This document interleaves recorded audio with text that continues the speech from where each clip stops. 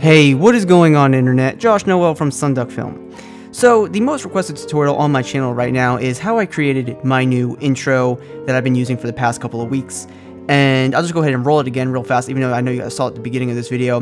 But I wanted to do a tutorial on this video, but I didn't really want to give out like step by step because this is my new intro and I don't want everyone, using this exact intro. But I wanted to share the tips on this and show you guys how I did it. So right off the bat, I'm going to say I'm using 3 plugins to do this. So I got this little polygon sort of thing in the background here is Trapcode Mir. I have Element 3D for the 3D text here, and then this one's a little bit optional for this tutorial, but I also am using Optical Flares to follow along with the circle path here. And typically, I'm not a big fan of doing tutorials on plugins, especially when there's more than one plugin in a video. And that's really just because, like, you don't need to use plugins to make great content. As I see it, is if I have to use a plugin to do a graphic or an effect, it's really because, I'm not being creative enough and I just need to use, I need something quick to give me something cool. So I primarily use plugins just to kind of get a boost of creativity because I am not being creative. So that's kind of what happened with this intro. But for the most part, I am going to break this down and you will be able to create this if you have these plugins. But also, even if you can't, there's going to be some great tips in this, how I created like this sort of animation with the 3D text. I wanted that to be 2D because I'm not a big 3D guy. But I couldn't, there was really no intuitive way to do this in After Effects, like do 2D animation like this unless I animated each letter individually. So I went to Element 3D and kind of just quickly did this effect with the text. So I'll show you guys how to do that. And then, of course, we have some simple text animation down here, and I want to show you guys the Trapcode Mir plugin, and I have some bokeh for my last intro. So I'll go ahead and show you guys how we kind of go ahead and create this. And the one thing you want to think about when you're creating intros, especially for YouTube, is you kind of want to put like, your channel URL in the intro because, or at least somewhere in the beginning of your video, just because people will embed your video on their websites and stuff like that, and you'll be getting external views.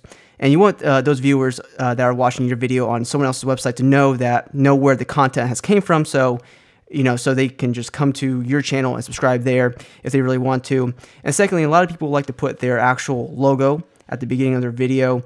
I'm not a big fan of doing that just because I kind of have like a weird name. So I went ahead and just put my text kind of right in your face so everyone knows how to spell SonduckFilm so they can type me up on Google or YouTube. And I just went ahead and put the logo in the corner, kind of just this little subtle thing. I'm not really big on putting logos on YouTube videos just because if your annotations are not disabled, you'll see like my logo right now in the corner of the video. It should be like right around here.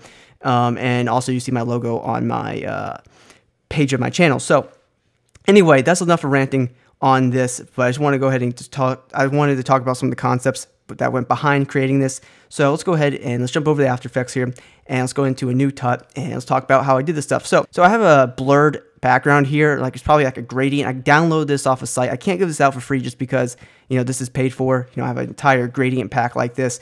But what you can do is you can take like a photo or something and just completely Gaussian blur it.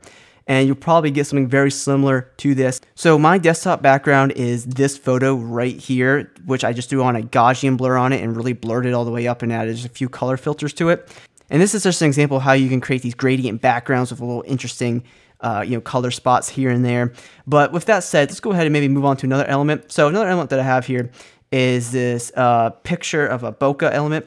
And, I just wanted to incorporate that for my last intro. And you can just, find these on Google. You can type in bokeh, images or whatever, and you can kind of find these sort of things. And once again, I can't give this out just because I did purchase this from a pack, but you don't have to do that. You can find these on Google if you search up, bokeh. So what I did with this one is I went ahead and I set the mode to screen to kind of get rid of that black background. As you can see, it kind of blends in here very nicely. But what I did is I hit P on my keyboard to bring it position, and I alt-clicked it and I typed in a wiggle expression.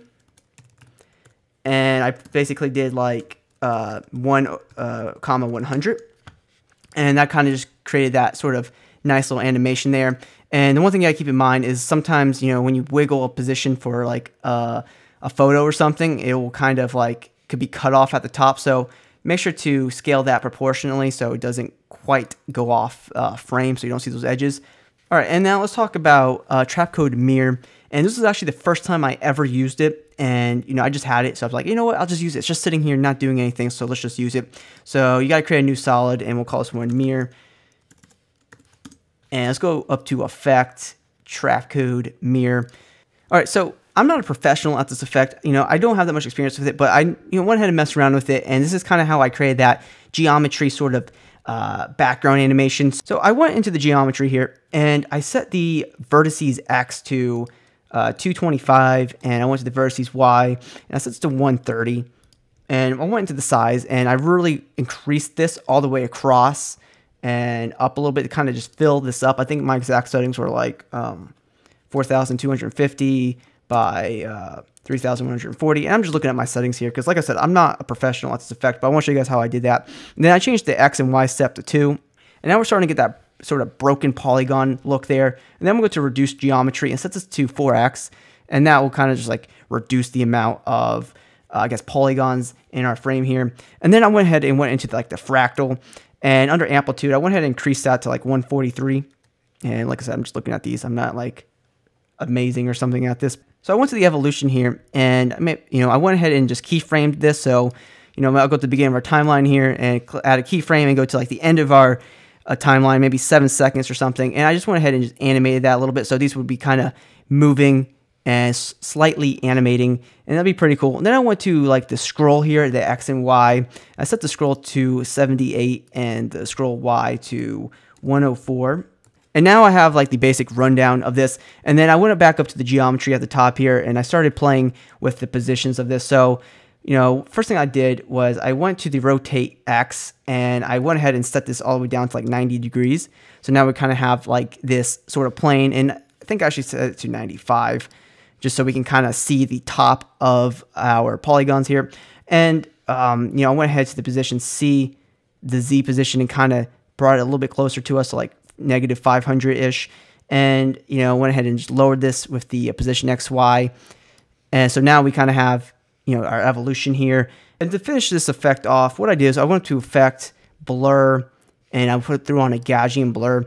And I just went ahead and increase that to like 30 or something, just so I can kind of see this stuff out of focus, just because it looks cool in the background. I really liked it. And one thing I was thinking about doing, and you guys let me know in the comment section below if this would have been a smart move or not, but I also was playing with Trapcode, I think that's Teo, and basically it's just like this geometry mesh sort of thing, and I think it would have been overkill, but I was playing with that. Maybe I'll do a tutorial on that once I learn a little bit more about it, but yeah, I just threw that in there.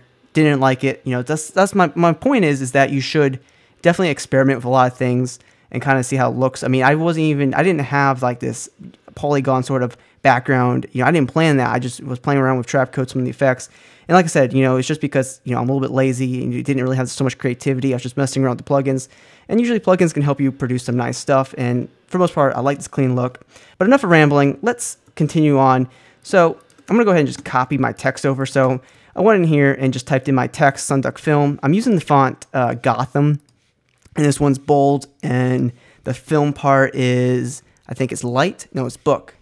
So there's my font. And then I went ahead and created a new solid, and we'll call this one Element, and we'll call this one Sonduck. And that's good. And then we'll go up to Effect, add the Video Copilot, and we'll add Element. And I'll just go ahead briefly through this. It's not a big deal. I'll go into Custom Layers, go into the text, and we'll go ahead and add our text layer Sonduck. And I'll turn off Sonduck here, and also our film text. And for the most part, we're looking pretty good. Let's go into the scene setup. And this is where it's all going to come alive. I'm going to go ahead and click the extrude here. And if you guys know how to use Element 3D, you probably already know how to do this. So, you might want to skip ahead in the video or something. But the first thing I did was went to the bevel scale, and I tried to make this as thin as I could. Almost like 2D. Because like I said, I'm not a big fan of 3D. I'm just using Element 3D for its animation properties. But, a little bit 3D isn't that bad. I guess that's pretty thin for me. So I went in here to the materials, and I have some nice materials here. And I really just threw on like a black sort of look. I think it was a black gloss. I don't remember. So now we got to go ahead and kind of just put this in a position that we really want it to be at. So we'll go to the world transform. We'll go to the world scale, and maybe we'll scale this up a little bit. Maybe you should use the world Z position. I don't know, but really up to you. And maybe like 1.15 is fine. And then how I really created that broken up animation, that random animation is really awesome. I went to group 1. So you go to particle look, multi object, and you enable the multi-object right here. So what we'll do is we'll go to like, maybe 1 second here or something, and we'll go ahead and add a keyframe for rotation, and that's for the X, Y, and Z there. And we'll enable keyframes for the scatter X, Y, and Z.